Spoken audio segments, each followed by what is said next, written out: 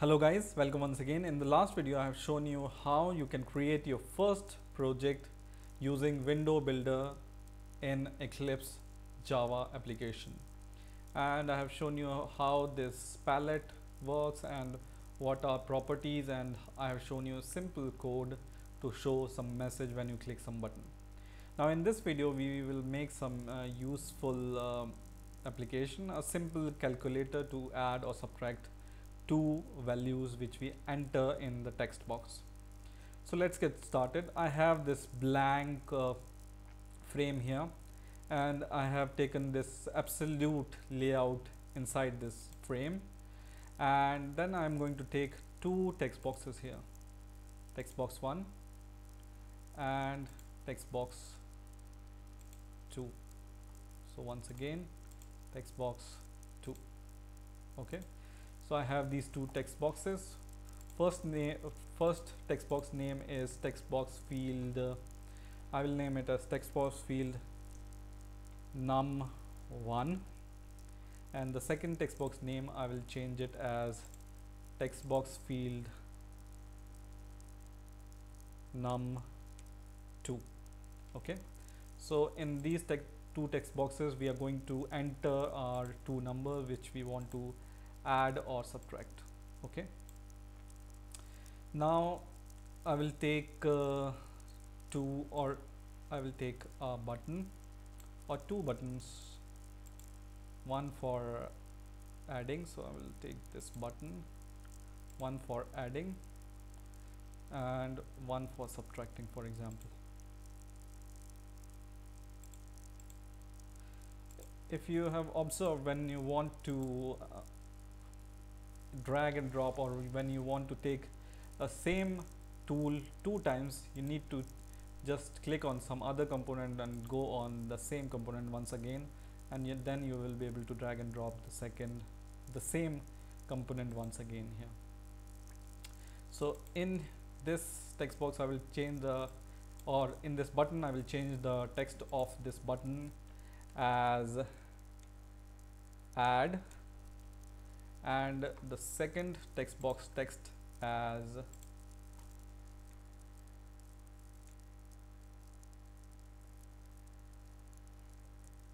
minus, for example. Okay, and then what I can do is I want to show the answer somewhere, right? So I can show it this answer in a label or a text box, whatever you want. So for example, I want to show the answer in the text box here. Okay, and I will take this label to show that this is my answer. So I will drag and drop this label, and I will just move this, and this label, the text of this label is the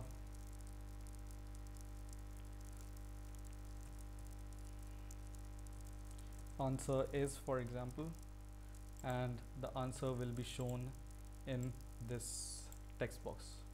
Okay, and you can change the property of this label, you can change the font size. So I will give the bigger font size and bold, and let's see what kind of font family we can use. So any font family, for example this Times Roman, or okay, I will take this, and I want to make my font a little bit bigger, so now I can see this. So I have three text boxes and two buttons, one label which will show that what will be the answer in this text box. Okay, I will first of all I will click this add button, so I can double click it, or I can go to right click, add event handler and action perform. Okay, so this time I'm going to double click this button, and we reach to the action perform for this new button which is called add. Okay, and in here first of all I will write a try catch block so that user can enter any invalid number. For example, he may not enter a number, he may enter some letter or word or something which is not valid. So we need to catch that exception. So that's why we need to use try catch block, right? So we will use a try catch block here, and this is how you can write a try catch block. Just write try and these two curly braces, and after these two curly braces you catch your exception if any exception occurs. So you can catch your exception in this catch block, and I'm simply showing some message in the catch block. So if our program throws any error while we are adding these two numbers, I will catch the exception and I will say please enter valid numbers. Okay, so this message dialog I have shown you in the last video, how to show a message using J option pane, right? If you remember. And in this try catch block, or in this try block, I'm going to write my code. But above this try block, what I'm going to do is I'm going to declare two numbers, or I'm going to declare two integer numbers. So what I am going to do is I will declare two integer variables, int num1 comma num2, and I will need a answer variable also to store the answer. So I will say ans. So I have declared three variables, num1, num2 and ans. So this number 1, we will transfer the value from the first text box to this number 1. So I will say num1 is equal to, so num1 is equal to, and then whenever we take the value from the text box, we need to convert this value into the integer, right? From the text box we are going to get the value as a text, and we need to convert this value in the integer. So how you can convert this text to integer? You need to pass it. So you can just write integer dot parse int, and this can take a string. So what you get from the first text box, you can transfer it inside this parse int as an argument. So our first text box name is, let's see what is the name of our first text box, text field num1, right? Go to the source code, and inside this parse int argument I can write text field num1 dot get text, right? Because we are getting the text.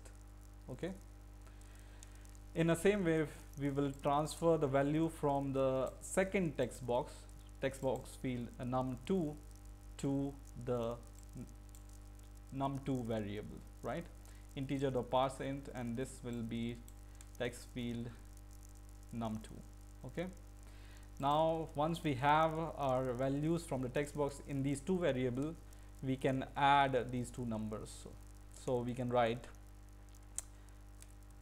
answer is equal to num1 plus num2, right?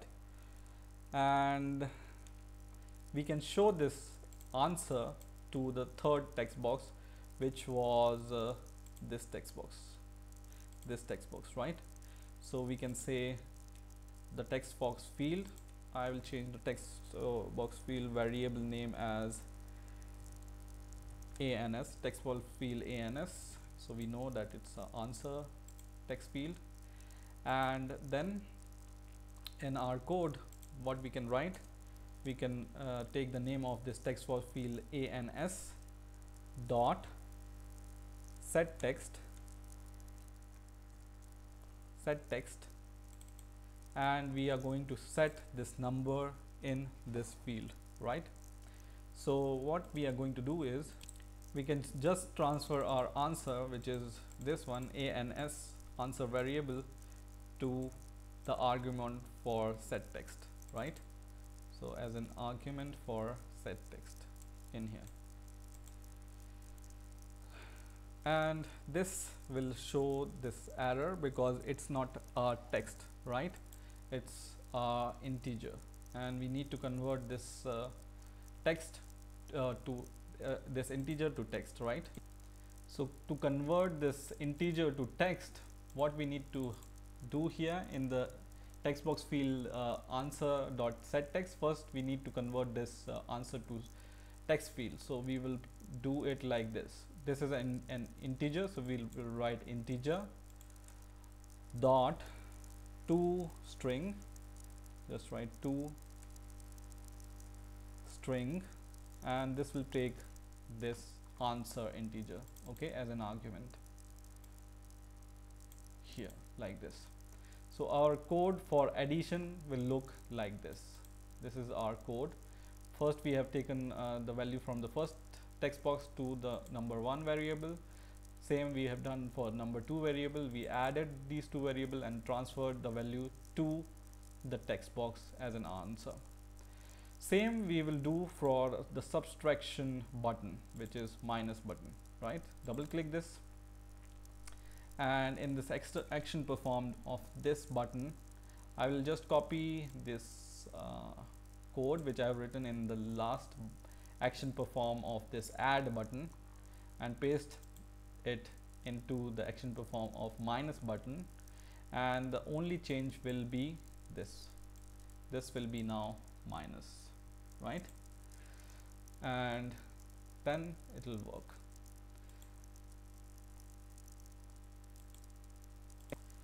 The only thing you may need to consider is this exception E. It's showing duplicate parameter E. You can name it as E1 so that this E and this E doesn't clashes. Okay, now we are going to run our program, compile it and run it, and hopefully it will not give any error. Okay, so it's not giving any error. And for example, I want to add 555 and 666, not this one but 666, right? And I want to add them. The answer is 1221, right? For example, I want to subtract them. The answer is minus 111, right? I can do it some other values, or I can just give some value which is not integer. For example, some word or some letter, and let's click this answer button. It shows please enter valid number because we have added this try catch block, and this is catching any error if the user enters any invalid number. Okay, so this is how you can create a simple calculator using your window builder in Eclipse using Java. I hope you have enjoyed this video. Please rate, comment and subscribe, and bye for now.